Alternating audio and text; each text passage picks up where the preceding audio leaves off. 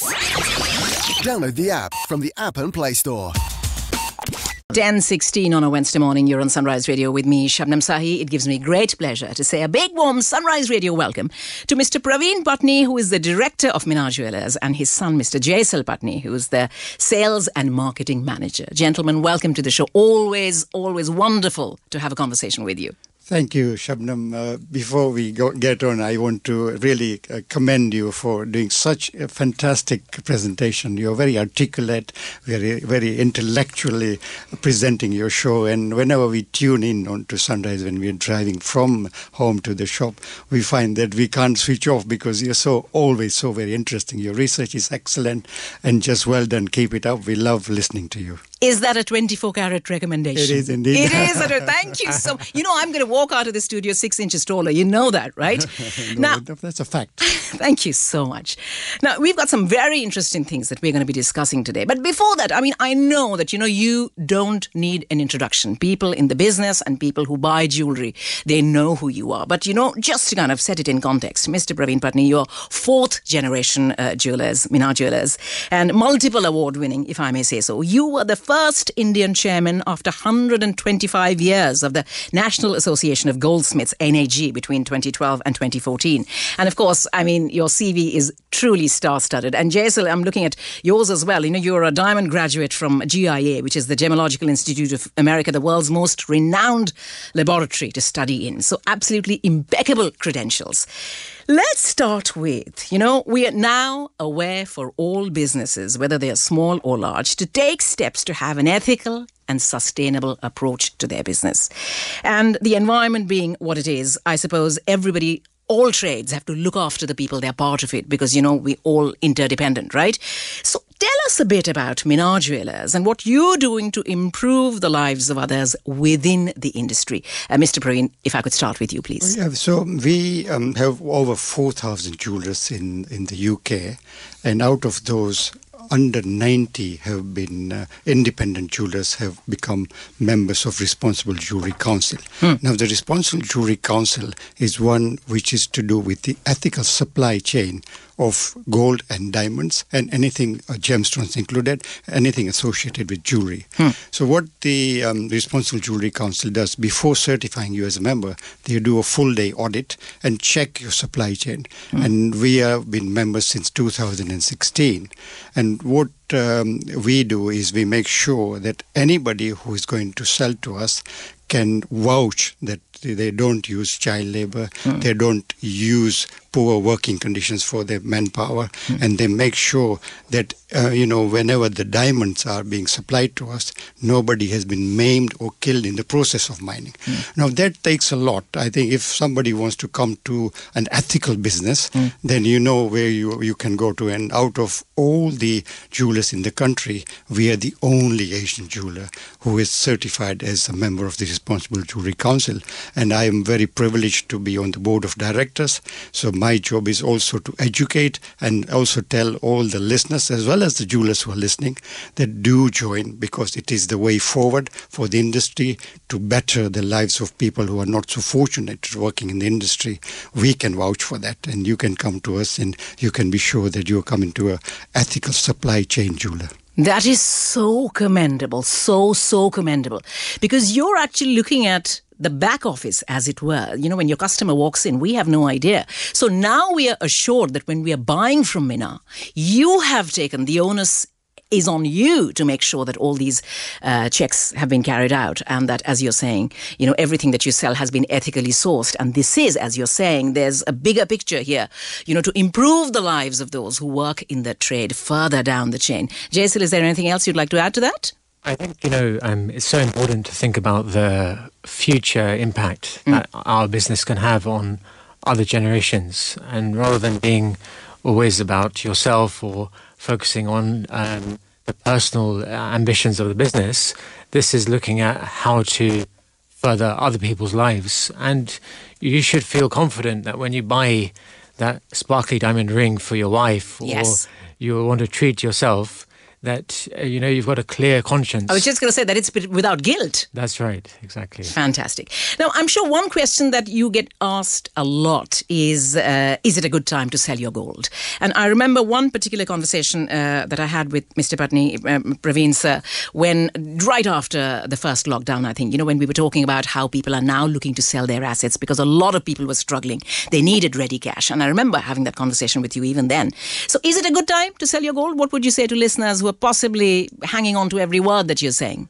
Our research, Shabnam, indicates that the majority of children who are born in the UK who are under the age of 30 don't generally like wearing 22-karat gold jewellery. So their preference is looking at more practical items like white gold, platinum. Did you say under the age of 30?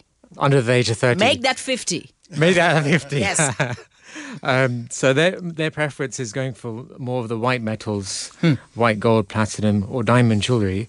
And as diamond specialist, I'm a GIA graduate. My father, Pravin, is a fellow member of the Gemological Association of Great Britain. We make sure that we've looked at our internal accreditations.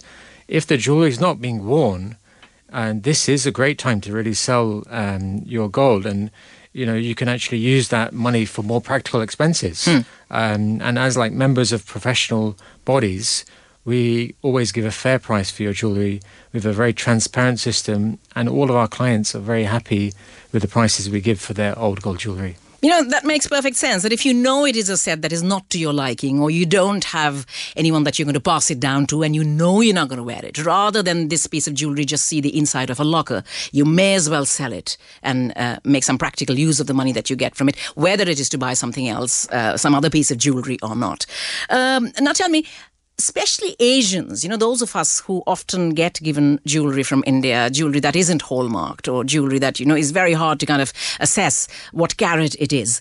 How does one actually find out what their jewellery is worth? How can Minar help in that department? Well, it's important to recognize that over the last 20 years, the price of gold has gone up from £5.70 a gram to almost £51 a gram. That's an increase of almost 800%. A lot of people who have jewelry which has been passed on into the family or received gifts or bought it themselves from abroad, what they do is they store it. They sometimes keep it at home without realizing how much it's worth.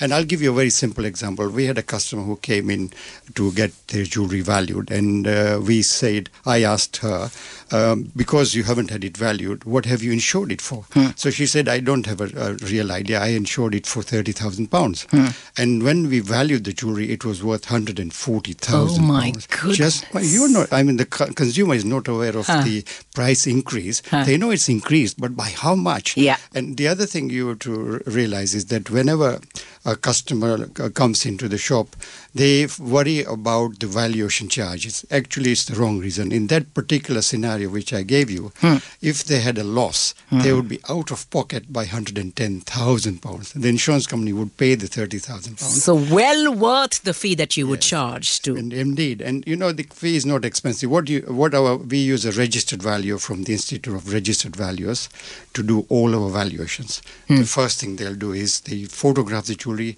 they write down a detailed description of the jewelry, and then put the value. So if you haven't got a receipt for an item, if a jewelry has been gifted to you, or if, for example, you brought something from abroad, you're just storing it thinking that, it will never happen to you. I strongly recommend that you get the jewelry valued for insurance and keep it only what you need at home. The remainder you keep it in a safe place like a deposit locker or wherever it suits you, but definitely not at home, because a lot of houses are being burgled, and we only find out how much they've lost when they come and ask you to do what is known as a post-loss assessment. And we are always, thinking to... Well, the bird has already flown the nest. Yes, and the loss is so much that it is of paramount importance that the customers do value their jewelry, and they should use a professional value for their value. Well, you heard it from the experts themselves. I'm joined this morning by Mr. Pravin Pattni and Mr. Jaysal Pattni, father and son, responsible for Minar Jewellers. And of course, it is a business that is held in very high esteem. And each time you have a conversation with these gentlemen, you can tell why. Because they're not just here to sell us beautiful pieces of jewelry, but you're also here to educate us and tell us how the business works, how we could benefit, we as customers, consumers could benefit from their knowledge. Well, the conversation continues. Mr. Pravin and Mr. Jaysal are in the studio with me for the entire hour. So whatever you do, keep it locked to Sunrise. Wednesday, the 26th of April, you're on Sunrise Radio with me, Shabnam Sahi. With me in the studio today, Mr. Pravin Pattni and Mr. Jaysal Pattni from Minar Jewellers. Now, let's continue our conversation. You know, with the price of gold increasing exponentially now in the last few years, the price of stocks and shares falling and inflation being so high right now, is it worth investing in gold right now? What would you say? You know, Shabnam, I think that like all other investment, gold can go up and it can go down. But our current statistics have proved that over the long term, gold is always a very sound investment. You know, if you look at the last 10 years, the price of gold has doubled. And, that's something that's, amazing. If you've put something into gold 10 years ago and you've doubled it, that's brilliant. But while we're not financial advisors, we've seen over these number of years of experience, it's a fourth generation business with me joining the business, that gold has always proved to be a sound investment over a longer period of time. And we sell investment gold coins and bars, which are also exempt from VAT. So if people are minded to actually invest and they're looking for something where they don't have to pay the tax, then this is also a very viable option for them. It is something worth considering, you say, right? Now, let's talk about diamonds now. We've spoken about gold enough. Now, diamonds are the symbol of expressing love for your nearest and dearest. We know that. And lab-grown diamonds are now flooding the market, if I can say so, because we were having a conversation in the ad break and I said that, the number of ads that I see, that claim that you can now buy a ring which looks exactly like a 1 carat or a 2 carat diamond ring for a tenth of the price, maybe even cheaper. What can you tell our listeners about the difference between the two, lab-grown diamonds and the real stuff? Well, as the expression goes, diamonds are forever. With so many, as you mentioned, lab-grown diamonds being abundantly sold on the market, a lot of consumers or our clients also want to know the difference. The chemical composition of lab-grown and diamond are exactly the same. So they're made up of the same composition. And as the name suggests, a lab-grown diamond is one that's manufactured in laboratory. And therefore you can buy a larger diamond for a much smaller budget. And what we've seen is through our vast network of diamond suppliers all around the world, now we have access to several millions pounds worth of loose diamonds. Very interesting, as I was coming in this morning on the train to the studio, I wanted to do a little bit of research and I looked into our prices of diamonds and saw that, if you were to go for theoretically the best quality diamond, so you went for a D color, which is the finest white, and you went for an internally flawless diamond. If you went for a 1 carat diamond ring, which is a natural diamond, you'd be paying approximately £14,000 today. And if you went for, conversely, a lab-grown diamond of the same quality, so D color, internally flawless, you'll be looking at 1,600. So the price is just astonishing to think that it would look exactly the same. Chemically, it's exactly the same, but the difference in the price is mind-blowing. So you're saying the only difference is that the lab-grown is lab-grown? Exactly. So is it visible to the naked eye? Would you, specialists, be able to look at a diamond ring and say that, this is the real thing and this is lab-grown? Would you be able to? Well, I think the thing about natural and lab-grown is because the chemical composition is absolutely identical, we would actually, both of us are diamond experts, by putting what we call a 10x lens to a diamond, we cannot tell the difference between the two, which means that there are now instruments available. They are a bit expensive at the moment, which will tell us the difference between the two, because the process of growing the diamonds is such that the detectors will say that this is lab-grown and this is natural. I was just going to say, surely there must be something Mother Nature does which is completely different from something that you have kind of engineered and brought together, right? There must be. Technology has to move with the times. Yes. Otherwise, you'll get a lot of people who want to take advantage of the fact that this is lab-grown, this is diamond, try to sell one as the other. But we would send it to a lab if we're not sure and get 100% satisfaction that this is lab-grown or natural, whichever is the case. But in near future, we'll be seeing a lot of retailers having affordable machines on the premises to be able to tell you then and there. Too. So I think the consumer, as long as they go to somebody who is qualified, they know what they're doing, they'll get the right advice, and they don't need to worry about whether or not they're being sold natural, but it's lab-grown. It will never be the case. When you're a professional, we have our code of conduct to adhere to. Yeah, I was just going to, that brings me beautifully to my last question, because that's what I wanted to ask you, that if somebody comes to you, if somebody wishes to buy gold or diamond, what are we looking for? How will we feel assured? Of course, a conversation with you is enough to assure anyone, but what are we looking for in a diamond or in gold? Well, whenever you, in the UK, the hallmarking law states that anything over 1 gram of gold must be hallmarked. It's a legal requirement. So whenever a consumer goes to buy any gold, they should themselves ask to be looking at the hallmark. And a hallmark consists of 4 marks. It consists of the sponsor's mark, which is the one who makes it. Yeah. The assay office mark, whether it is London, Birmingham, Sheffield or Edinburgh, there are 4 in the UK. Then there is the purity mark. So for 22 carat it's 916, for platinum it's 950. And then the last one, which is not compulsory, is the date mark. So for 2023, the letter Y indicates that this article was made in 2023. Okay. Now, the consumer needs to ask the jeweler. So what we find that the unscrupulous ones will only show 916, which is stamped by the manufacturer. It is not hallmarked. There's a huge difference between the two. So if you go to a professional jeweler, they will be members of professional bodies. They will make sure that they show you the full hallmark. And that's the first thing about gold. The other thing, when it comes to buying diamonds, it is important that you go to somebody who is professionally accredited, because it's very, very difficult for those who are already qualified to tell the difference between the two. Yeah. So if you go to somebody who is not professionally qualified, they won't know any better. Yeah. So it's better to go to people who have professional qualifications, and they will have a code of conduct to go adhere to, and they will give you the right advice on which is the best diamond suited to either to their budgets or sensibility. For long-term, into inverted commas, investment. Yes, fantastic. It's been so much fun talking to you, gentlemen. And, I love the fact that, again, I keep coming back to your professionalism, your work ethic. And I think that really shines through. But my last question, Jaysal, to you very quickly. And you can be completely honest.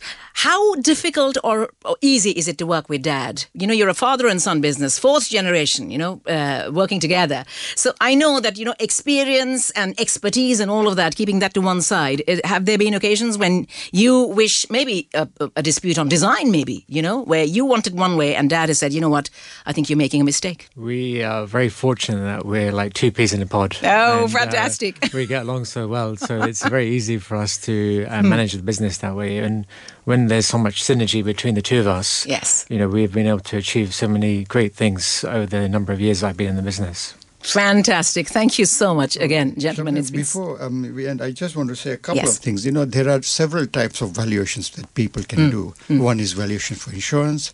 The other one, which we have seen increasing, is valuations for divorce, matrimonial disputes.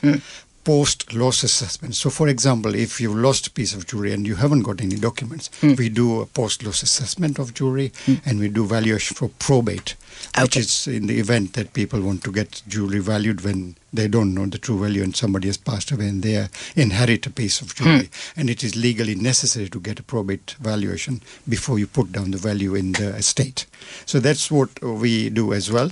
And we'll continue this in a moment, but I'll just come back to you once you've ask me what you know what? I think we are so short of time, but if you would like to say something, we've only got a few minutes now, Okay, sadly. well, just lastly, I want to just share one review which our client of ours has posted. We've got over 800 Trustpilot reviews. Yes. Majority of them are 5-star.